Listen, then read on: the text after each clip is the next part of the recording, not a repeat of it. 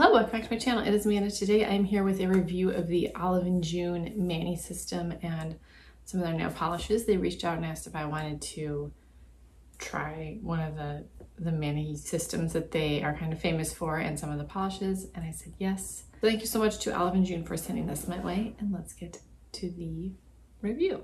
I initially filmed a review and an unboxing, and then I ran out of time to finish filming the end of it. So here we are, but it's fine. The Mani system is in here, and that comes with everything that you need to do your manicure. So we have the nail polish remover pot. This is the acetone-free nail polish remover. You stick your finger in the foam in here, remove your nail polish. But I've never seen this on this type of product before. There's a sponge in here for removing your toenail polish, because obviously you can't stick your toenail in here. I mean, maybe you can, I can't. But I thought that was really cool for removing your toenail polish. Use the same remover. A pair of nail clippers, which I'm pretty sure I bought a pair of Olive&June nail clippers not that long ago because I needed an extra pair, and so now I have a second. We have the cuticle serum with cactus flower, and this a little puff ball on the end. I really like this instead of a brush applicator. The cactus flower cuticle serum smells like nothing. There's no scent to it. So I really like that applicator. A nail file and a nail, like a 4-way nail buffer. There's also a hand serum included. This is the hand serum with cactus flower. This has a nice consistency. It's not too thick or too thin. Again, no scent. We have some dry drops that you can use to speed up the dry time of your manicure. And then the thing that Olive&June is famous for is their poppy. So I'm gonna insert a video of me applying this to the nail polish. But basically, if you are using a nail polish where there's an over cap, you can remove the over cap, slide the poppy on, and you have better control. You have like a more comfortable grip, because some of the, especially the lids that have like an over cap, they're not as comfortable to use. And you have a comfy grip, more control, more even strokes using this. So that is also included in the Mani starter kit. We also have a petty system, which has this, I'll put up a picture. But I really kind of want that because it has a little, I want to call it like a starting block for like track, where you can elevate your foot. This is genius. It's called the Posy. I kind of want that. They let me pick out some nail polish, and they were so kind to send everything that I asked for. I was not expecting that. Let's get to the swatches. All of these are swatched over a base coat, and I used the Olive&June top coat for all of these swatches. But the top coat is shiny, very glossy, glassy. Looks like a nice shiny top coat. So I enjoyed using that for all these swatches. The first polish is called Bocce Ball, and this is just described as a fresh, grassy green that always wins. This is a bright, almost minty turquoise green. The formula is kind of like a crelly. There's no shimmer or anything extra in any of these polishes, but a few of them kind of applied like a crelly. And this is definitely kind of a crelly formula. Very easy to work with though. It covers in 2 coats. This one, it's almost a neon. It's bright enough to kind of dry like a neon, so that sort of demi-matte finish. So you will definitely want a shiny top coat for this, but I really liked this color. It's so bright, and I mean, I just love brights, you know, I just love brights. So it's 2 coats of Bocce Ball. The next polish is called Can't Lose, and this is a bright Jersey blue inspired by one of our favorite iconic sports teams. Any guesses?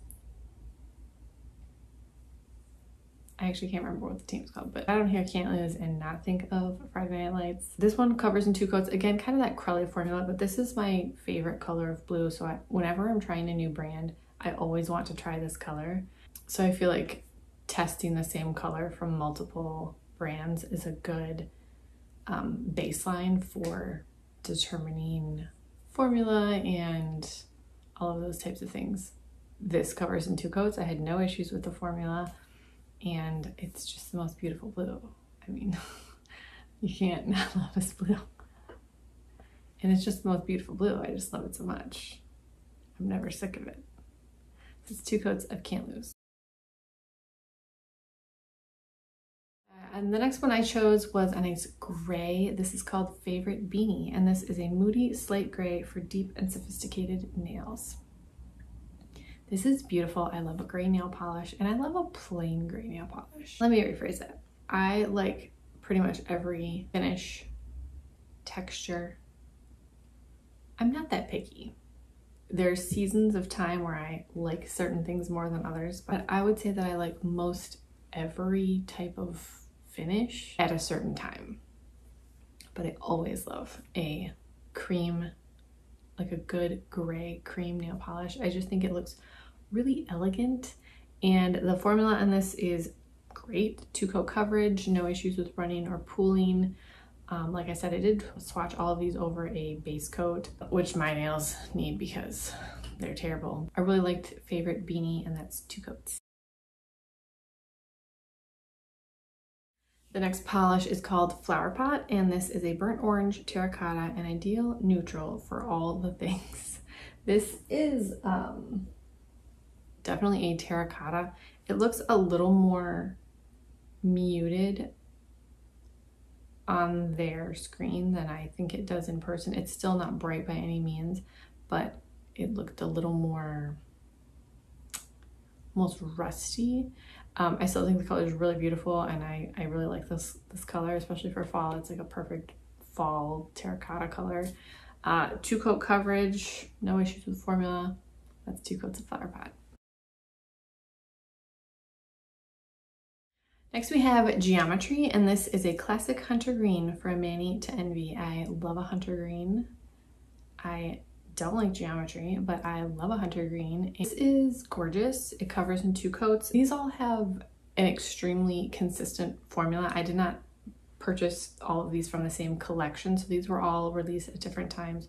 The formulas with all of them were very consistent, which is a huge deal because I would rather have a consistent, even a consistent 3-coat formula than, oh, sometimes it's 1 and sometimes it's 3 and sometimes it's 2 and this one looks a little patchy in 2 and then sometimes it needs 3.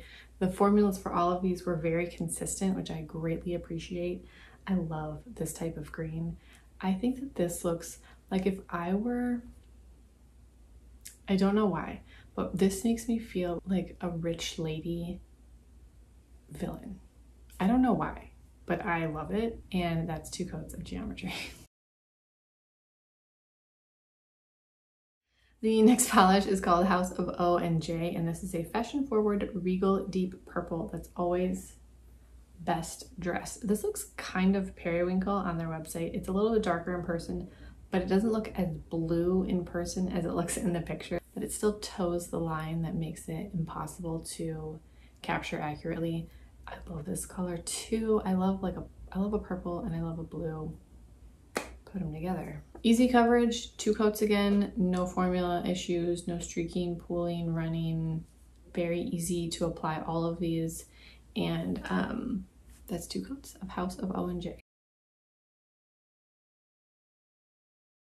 Next polish is called OMG, and this is described as an edgy, deep indigo that still keeps it neutral, and I loved this. It looks very dark, but it still looks like an indigo. It doesn't look black, but it's a very dark blue indigo color. Again, perfect 2-coat coverage. It's just beautiful. Perfect. 2 coats of OMG. And then lastly, we have Touchdown, which is described as a fresh turf green that's always ready to get out on the field. And this is very similar to Geometry. I couldn't really, it looked a little bit brighter on the website, and it is a little bit brighter. Geometry is a little bit deeper, and then Touchdown is a little bit brighter. But the coverage is perfect, 2 coats, easy formula, no issues. But you don't need Geometry and Touchdown. I'm gonna put up a picture.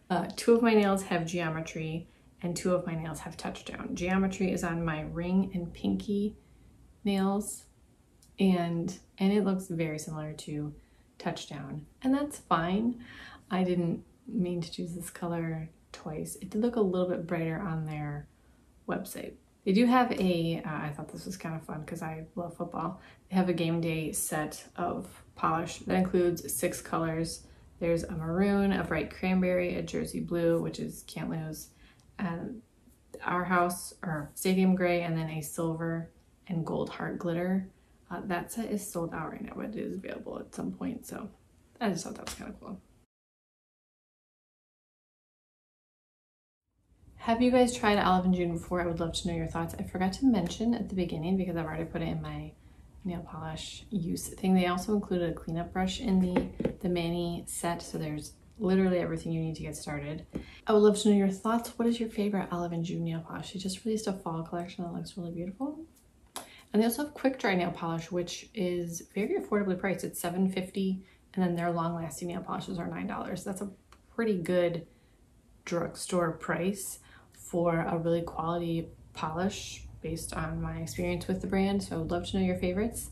Thank you guys so much for watching. Subscribe if you haven't already, and then please give this video a thumbs up. That would be great. I'll talk to you in my next video.